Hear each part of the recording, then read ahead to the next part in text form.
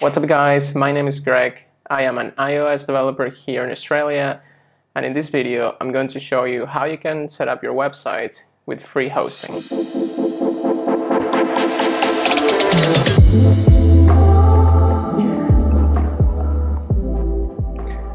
Alright, so the purpose of this video is to enable you to have a website without having to pay for hosting every month. So a lot of service providers for website builders, they will charge you a monthly subscription, which in my case doesn't make too much sense, because if you have a personal website that it's a one-page website with your portfolio, with what you do, maybe your photos, your social media links, then you don't really need to update this every time. So I think it doesn't really justify to be paying for a monthly subscription when you don't really update the website that much. So in this video I'm going to show you how you can have a website that you don't pay for hosting. So to follow along in this tutorial, you will need to have some kind of basic website that you want to deploy to Firebase, and you will need an account in Firebase, which is free, and that's it. So let's take a look at how to set up this. I'm going to be using Webflow because that's the website builder that I use to build some of my websites, and one of the reasons that I use it is because of its functionality to export the code. Plus they have nice looking websites, nice templates and designs, very flexible and easy to use. So they're not sponsoring this video, by the way.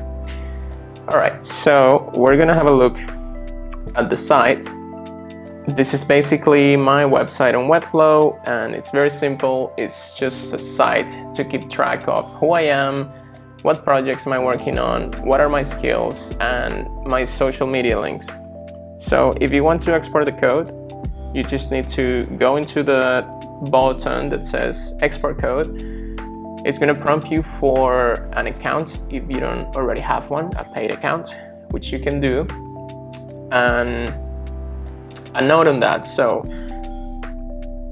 if you don't have a paid account, you can create one for free, and then you can create your website, and when you want to export the code, you can upgrade to a paid account that will let you download the code, and then basically you can cancel the subscription. So you will be only paying for 1 month, which is much better than paying for a whole year in which you don't really update the website. So once you set that up, you can download the code from here. Okay, so once you downloaded the code, you're gonna go to Firebase to set up the project, which is gonna host your website.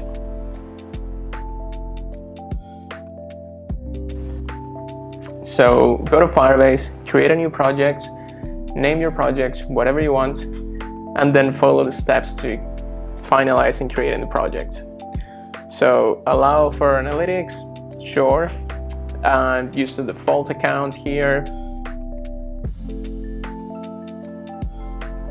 And then this is gonna go and do some work, create the project for you, and that's it. Now once that completes, you can click continue, and this will navigate to your Firebase project dashboard.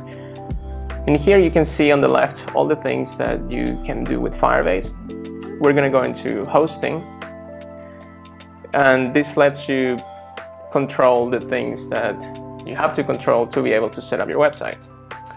So you're gonna need to install something on the command line, and then basically use the Firebase tool to initialize your project into your folder directory, and then upload the code. So we're gonna go and do that now. So back on your computer, create a folder where you want to add the files from your website. Name it whatever you want. I'm naming mine website. And then in this step, you need to be able to navigate to this path of the folder in the terminal. So to do that, I generally like to use this extension from the Finder, which lets you create a terminal at the path in which you are from the folder structure. So to do that, you can go to find their preferences and add the functionality to open up a terminal in the folder that you're in.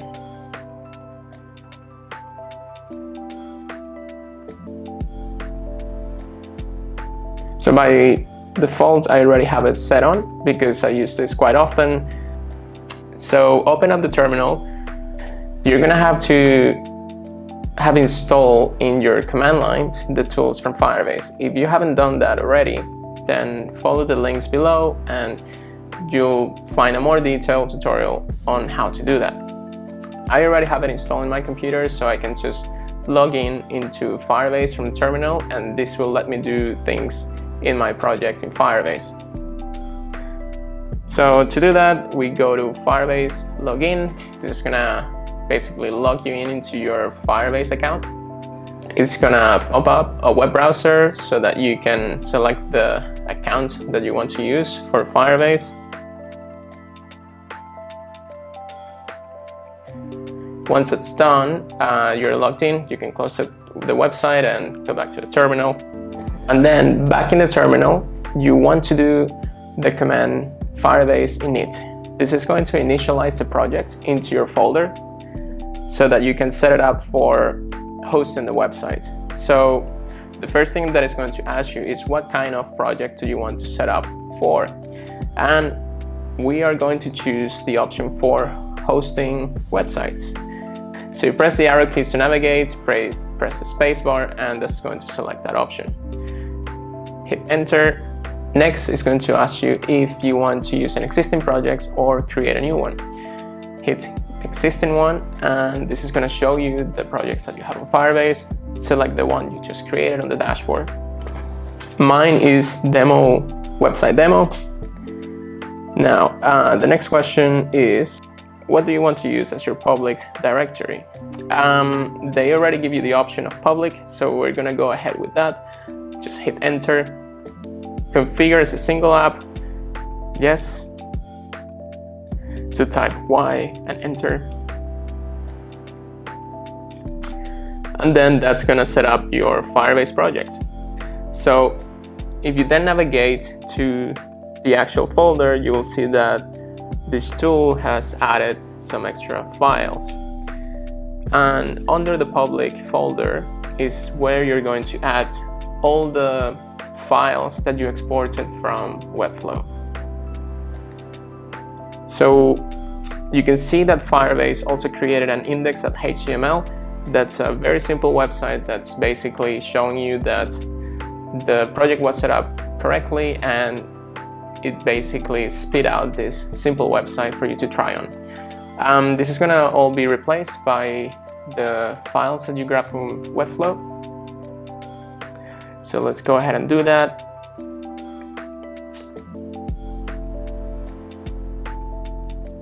You click on index and you're gonna see that it's gonna show you the website that you have on webflow.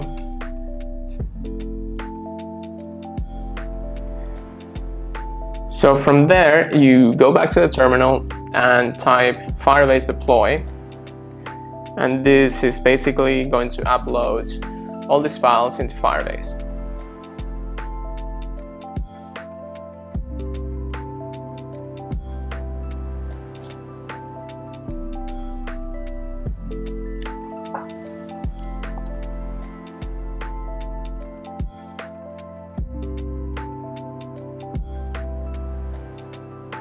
Once it's done, you can go back to the Firebase dashboard and you're going to see the websites in the links in there. If you click on one of the links, it's going to take you to the websites as it is being hosted by Firebase. And that's it. You've successfully deployed a website to Firebase.